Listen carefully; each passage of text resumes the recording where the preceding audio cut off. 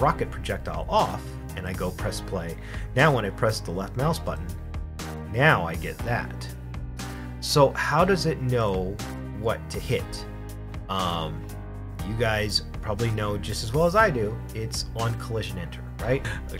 I'm gonna check what it is, dot game object dot name. I wanna check what it is that I hit first. Let's back out.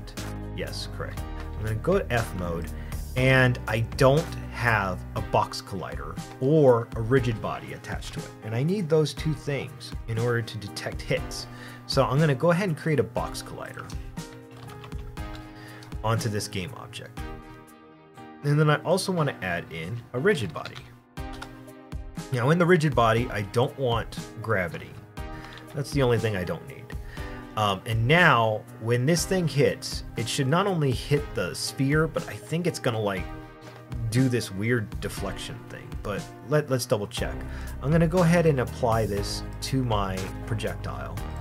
When I press play, boom, yep, and kind of what I said, it was going to do that weird, it's going to hit something and then it bounced down and then it hit the plane.